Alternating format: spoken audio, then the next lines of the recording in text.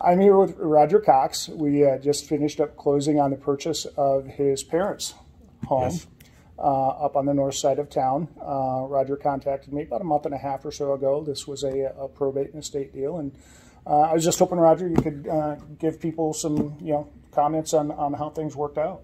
Okay. It was very easy. I did contact two different home buyers that would come in, and the first one came in and we interviewed him, and then Tom came in the following day, and it was night and day difference. He cared about what was going on, and he was very pleasant to work with and not overly, I don't want to say, confident in his abilities.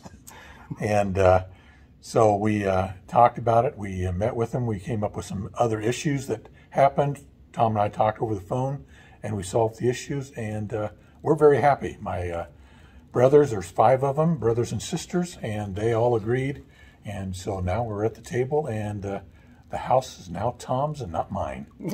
I appreciate that. I appreciate that so much, Roger. And the other thing is I know that there's a lot of options out there when it comes to selling a property like this, and I just have such a great feeling when people choose us and decide to work with us. It really gives me a feeling of honor and esteem to be able to do that. And I have to share this because Roger just shared this with me.